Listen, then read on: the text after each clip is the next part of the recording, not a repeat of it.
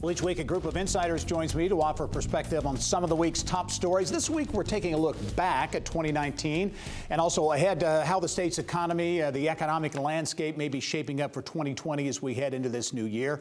Joining me this week on the Insiders, pleased to be joined by Hallowell Consulting President Jennifer Hallowell. Also, IndyPolitics.org publisher Abdul-Hakim Shabazz.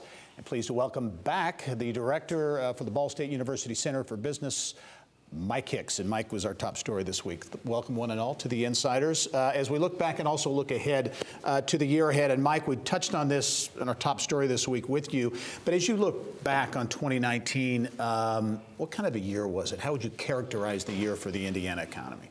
Well, I think the best way to think about it is to look back over a decade. 2019 capped a decade of economic growth. We've never had that before, not since we kept records in the 1830s, 1840s. And so here's a period of time that the Indiana economy expanded, added almost 500,000 new jobs over that time period, really made substantial improvements from the deep recession. And so maybe slowing a little bit with an unemployment rate that's still fabulous, and then wage growth. So setting the stage for the future with maybe some optimism, but some warning signs maybe as well after a good solid decade. Yeah, a lot of jobs announcements too, really for the past several years. And Jennifer, we were talking about international investment, Infosys and others making substantial investment and job commitments in Indiana. Yeah, the international investment has grown 300% in the last 2 years in Indiana. And then talking about job growth, advanced manufacturing, life sciences, and the tech industry. With Infosys, story started before now, but expected to bring in 3,000 jobs by 2023. And then we have all kinds of growth in the tech sector across the state. And I think that's really a good story for how the growth will fold over the next few years and bring talent to the state as well. Abdul, as you look at the big, from your perspective, the big storyline from last year, from 2019. I think what was interesting about Indiana was the fact that if you go back, trying to piggyback on Mike's thing at the start of the decade, the situation our economy is in, just struggling, trying to get back on its feet. Now we have worker shortages, almost literally across the state of Indiana. I mean, when I saw a thing on social media about Aldi's hiring, warehouse workers for like, $20 an hour.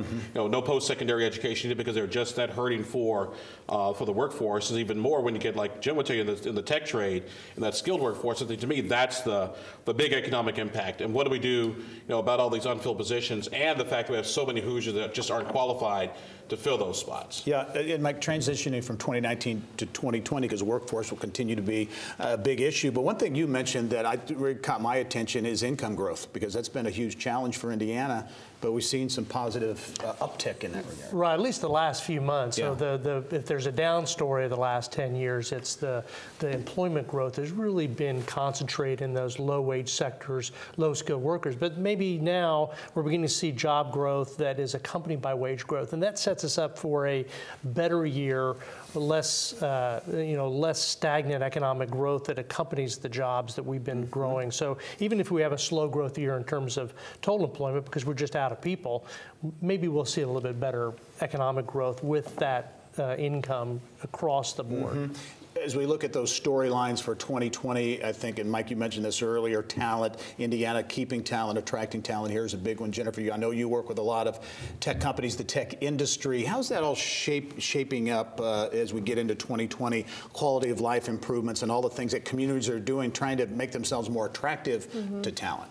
Well, and that's part of where I think the state has to shift some. We've become the low-tax state. We're great for business.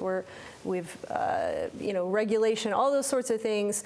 We're in the top. Where we're not always getting that is the quality of place, the amenities that attract people here. And Abdul mentioned on any given day, there are a couple of thousand tech jobs that are unfilled because we don't have the people to fill them. So we either need to have programs geared toward training people here who can do that, but we also need to recruit people from the coast to fill these jobs. As one element I wanted to ask you about is the creation of the Indiana Destination Development Corporation. Elaine Beadle, former president at the Indiana Economic Development Corporation, tapped to head that up. But this is an effort that's going to focus on tourism, but also telling the Indiana story to try to attract that talent here. That's right. I think part of the focus of it is to make it a destination in lots of ways. And Up until this point, I don't think any agency or person in the state was responsible for bringing people here outside of tourism, but we need talent here. I mean, the future of the state, and to be able to hit our revenue numbers to do the things we need to do in state services, we need bodies. And so we're very hopeful that with Elaine leading this new effort and the state kind of rethinking branding and marketing beyond just tourism will be really helpful to providing the workforce that we need. Well, the old slogan used to be, it's a nice place to visit, but you wouldn't want to live there. And so I think what Indiana's going to have to do is say, not only we're a great place to visit, but it's a place where you want to live, relocate your family. I mean, you think about, just look at housing costs, San Francisco, New York City, and how much more your dollar gets you here, in central Indiana, not to mention a little bit the further you go out. So I do think, attracting that talent, saying, hey, not only is Indiana, are the people great, it's a great place to live, and your money goes a whole lot further. Mike, do you think this is a good approach? We were talking off camera that some other states have kind of cut out the public funding of tourism efforts. This kind of quasi-public, public-private partnership the way to go in your view? Much like what IEDC was more than a decade ago, this is what other states are looking to. So the Pure Michigan program is gone. The legislature canceled it. The governor vetoed an effort to revive it. And I think they're spending $60 million to tell their story about Michigan. And we're going to spend $1.5 million, and a lot of private sector dollars do the same thing. And I think it's right. The best important part of this is not going to be attracting more conventions to Indianapolis. We're going to fill these hotels. It's going to be people to hearing stories about Indiana that says, yeah, that's a place I could live. Because there's a lot of good in the state, a lot of opportunity for new population growth, which is the key to the next decade. As you look at regional economies around the state, and Mike, I'll ask you, anybody can jump in on this, but what regional economies? Fort Wayne, Northeast Indiana has been a lot of activity in downtown Fort Wayne, and that region on the talent side doing a lot of things. Any particular region that impresses you or stands out to you as really getting some things done and poised for growth? Right. I think, well, obviously central Indiana is just sucking up population from around the state. But if you look at the greater Louisville area, now that there's access to that part of Indiana to downtown Louisville because of the bridges, the extraordinary amount of regional cities development that's happening in the three regions, Evansville, Fort Wayne, and then the North Central area, are really doing very well. I think are places that could get to national growth levels over the next decade.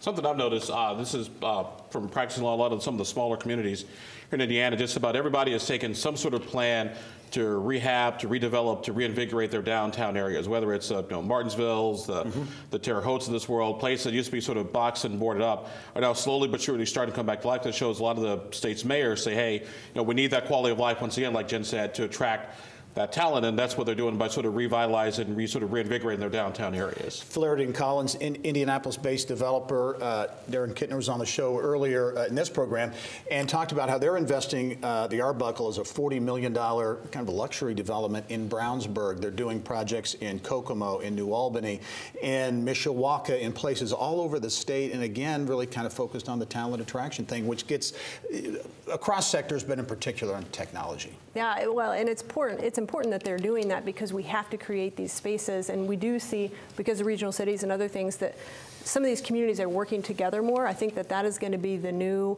trend that we see the state going in, that we need this regional collaboration. It doesn't have to end at city limits, because to create the environment that people want to come in and fill the jobs and work in these places, that's the kind of coordination that we need to see.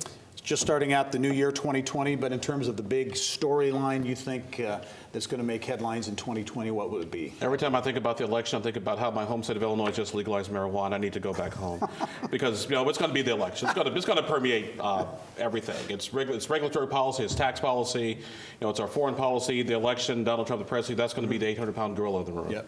Jennifer? Yeah, I think it is too. It's going to impact all the issues in the way businesses conduct themselves and what happens in state government.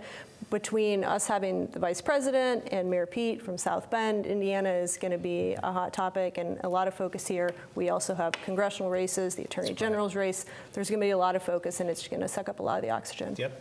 Give you the last word, Mike. I agree. The Midwest economy, the states that were so important in the 2016 election, Wisconsin, Michigan, Ohio, and Indiana, have had the worst growth over the past 3 years.